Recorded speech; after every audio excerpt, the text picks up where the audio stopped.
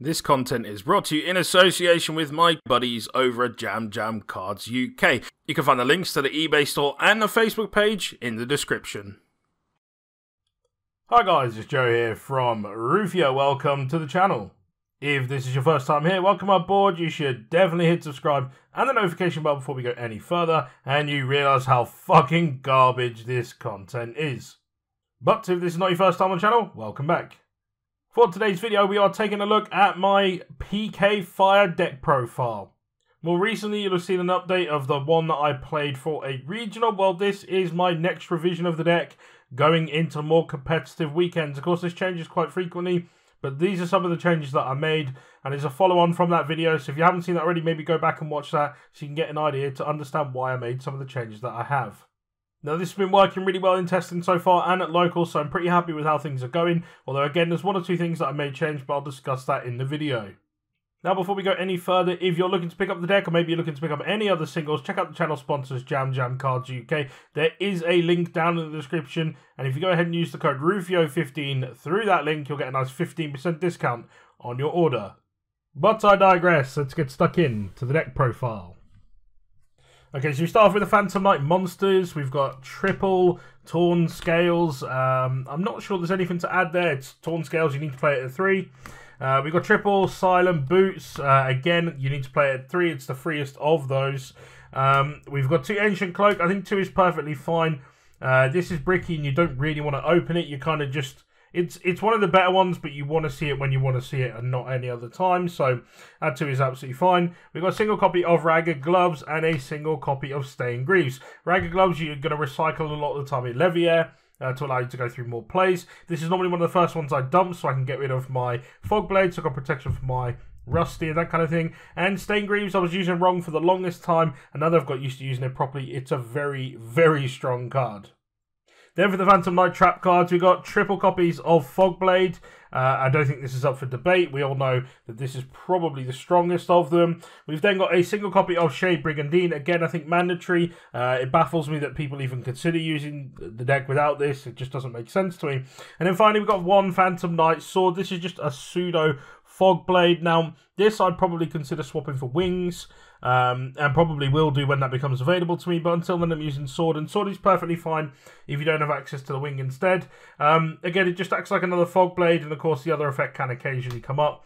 The advantage of Wing though is that the effect lingers, so if it gets took off the field, the effect stays there, which can come up in like niche scenarios. Next up we got triple Tour Guide from the Underworld. Triple Tour Guide's absolutely...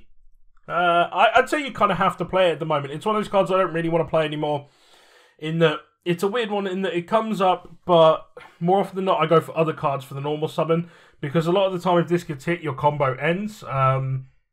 Unless you've got another extender to allow you to play, then it's not quite as bad. But I play slightly less extenders than most builds, that's probably why. But I think if you're maxing out on them, then this is absolutely fine. Obviously, it's insane when it goes off. It's a one-card combo. When the Brave stuff comes out, we won't play it anymore, but until then, we're going to.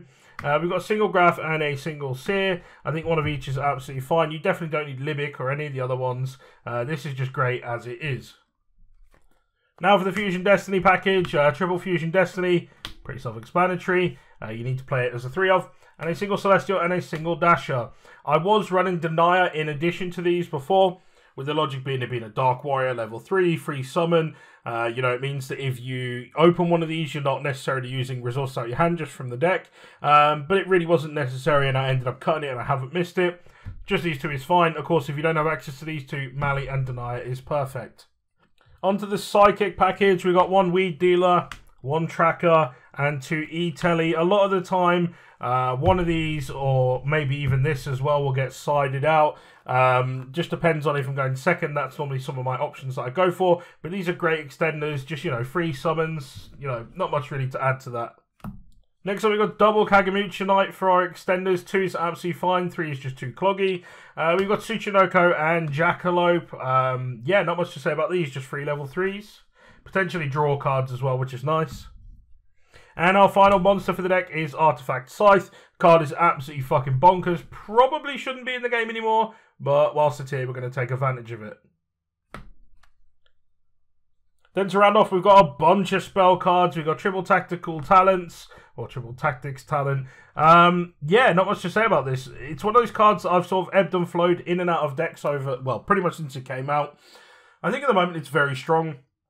There are an awful lot of hand traps around, you know, especially with people maining crossout, people are maining extra hand traps. So you can just really punish your opponent. It helps you to break boards, helps you play through additional hand traps. Stuff like people are playing goons, it's like the only win condition. Like this can help deal with that as well. Just, yeah, a lot of good options with this card. And I quite like it at the moment. Again, it's probably one of the first ones that get decided out. But I think in your deck and hoping to go first for turn 1, this is really a good option. We've got triple copies of Dark Ruler No More. Again, we've opted not to play hand traps in the build. Certainly not in the main, at least. And this just helps us break boards. Like, sure, it's kind of dead if you go first. It's not the best thing in the world, but honestly, like, if you open it and you set up your board, you can't kill your opponent. Turn 3, this is going to just, you know, smash their board to bits. And you're going to outgrind them from there. It's a free win at that point. So, really, really strong. I've had no issues with it. I've never took it out or anything like that so far. I've really liked the idea. This is something that I got from JY's video. He did his profile where he won the Leicester Regional that we were playing at last weekend. And this is something that he was doing, and I really, really liked it. There's a few more texts that he's done that I've incorporated into my build as well. If you haven't, go check that deck profile out. It's a really, really good one. Gives a really good food for thought. We've got triple copies of Forbidden Droplet. Again, just helps break boards. It helps deal, you know, with battle scenarios. It just does so many different things. Helps you play around cards. It's absolutely bonkers. I think this is a mandatory card. You need to play it at 3. And then on to our final 2 spell cards, Reinforcement of the Army and Call by the Grave. I think you just need to play these. This card is so fucking sacky, but it's bonkers. And Reinforcement of the Army, you play like a gazillion warriors. So yeah, you just need to use it. Now that is it for the main. On to the extra deck. So, Cherubini for the combo, our Phantom Knight stuff, because yeah, this is absolutely fine as it is. Wouldn't change these numbers. Once or twice I've thought about cutting this down just to make room for other stuff, because the extra deck is kind of tight. But honestly, every time I've ever took this out in any kind of testing, I've missed the second one. You definitely don't need more than one Rusty. You definitely don't need more than one Cherub. So these 4 for the combo are absolutely fine. We've got Dagda, Predaplan Vert Anaconda, and DPE. So, these 2 go like fucking, yeah, they're just perfect. This as well, this card's dumb. This card's dumb, and so is this. So, not much to say on these. This has probably been the MVP since it's been in my deck. Again, I think I've probably lost a duel when I've summoned it. Every other duel I've won. It helps you outgrind other decks. Like, I've outgrind like Eldritch, which is one of the best decks for grinding. So being able to outgrind it just because of this card alone is absolutely insane. Yeah, just absolutely bonkers card. And if you've got access to it, you need to play it. And then just some additional links here. We've got Link Spider, Nightmare Unicorn, Apollo, Access Code Talker. This comes up a lot less now, but if you've got enough extenders, you can make it. If you're playing a build that has a lot more extenders, of course, this will come up more often. But most of the time, I'm not making it because I'm using my resources to go into Dagda instead and do things that way. This, of course, is just a win button. This just deals with tricky stuff. It's a nice utility card. This helps deal with things like Nibiru, and it can help you get Shade off the board if you need to get an effect monster on the field. That kind of thing. Just has its uses, good utility. And then finally, on to our last of our X-Seeds, we've got Levier for combo, Time Thief, Redoer, really, really good for grind games, interrupt an opponent, that kind of thing. Downer Magician gets turned into this. Yeah, wouldn't change any of these. Again, this is like the only one that doesn't really do all that much. It is literally just there to turn into this, to get you an extra material underneath, but it's kind of a means to an end, I suppose. Then onto the side deck. So there is one flex spot in here, and we'll talk about that in a moment. But firstly, we've got Dynaressa Pancratops. Again, we just want to break boards. This card's fucking dumb. Just needs to be... It's like the first card that goes on every side deck list for me. We've got a single copy of Barbar. This just helps us in time. Honestly, the worst thing in the world is... This deck is so very good at grinding that a lot of the time you're going to play against people who have built-in burn. You're playing against things like Prang Kids and stuff like that, who can just yeet you for a bit of damage, and this is just going to help you protect yourself. And of course, if you find yourself in that scenario where your opponent's going to try and cuck you in time, then you've got an opportunity to play back a little bit.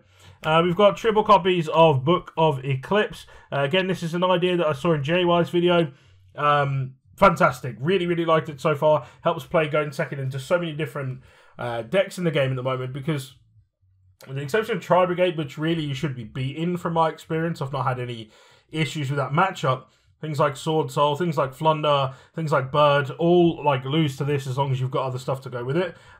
Flunder less so than the others, but like this can be a way to out so many boards. You can also set it after you've made your combo or whatever, and it's like a last resort shotgun.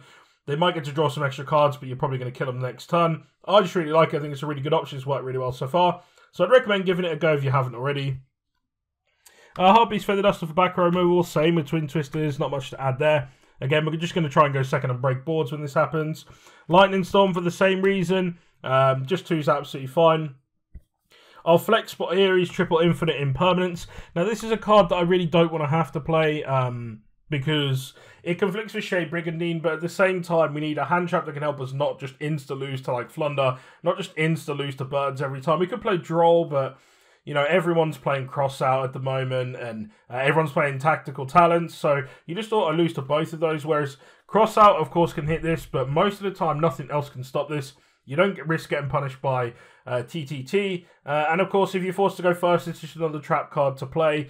Again, it's a bit of a flex, but I don't really know what to put in here, so this is just in here for now. It could be Solemns, it could be Strikes, it could be anything you want, but this is just my option that I've gone for. We've then got Imperial Order. This card's broken, shouldn't be anywhere near the game, but whilst it's here, we've got to play it. And Red Reboot, again, when we're going second, you just auto-win against back row decks if you see this in your hand and you're trying to push for game. But that is all for today's deck profile. Thank you very much for making it this far into the video. Hopefully, by virtue of the fact that you've enjoyed it enough to have hit subscribe if you haven't already, or definitely you'll give it a consideration. But again, thank you very much for making it this far. Not many people do. I do really appreciate it. Now again, reminder, if you are looking to pick up some singles, check out the channel sponsors Jam Jam Cards UK. Link in the description. Use the code Rufioh15 for a nice 15% discount. And of course, if you're a big fan of the channel and you want to get signed cards, reach out, let them know when you make your purchase. We can arrange to have that happen. Make sure you read the information down below. And remember, the cards may not be legal if we go ahead and do that for you because, well, the card has now been altered. But it is what it is. Anyway, thank you very much for making it this far. Again, hopefully you have hit subscribe. And I'll see you in the next one.